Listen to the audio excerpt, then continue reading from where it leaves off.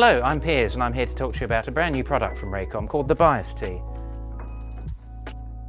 The Bias-Tee is a very useful device if you need to power an antenna that requires phantom power from a receiver that doesn't provide phantom power.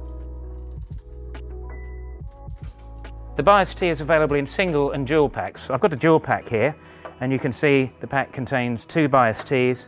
It contains 4 adapters that convert from SMA to BNC and also 2 SMA to SMA cables which enable you to connect the Bias-Tee directly to a receiver that has SMA inputs, or if you're using BNC, then you use the BNC adapter. Here I've got a receiver, a dual receiver from Raycom, which has SMA inputs. So I'm going to connect up one of the antennas. I'm going to connect the SMA cable to the receiver, and the output of the Bias-Tee, which doesn't have the DC on it. Then with one of the supplied adapters to BNC on the other side, connect it to one of the antennas and apply power. You'll see that there's an LED that comes on the Bias-Tee to show you that it's powered up.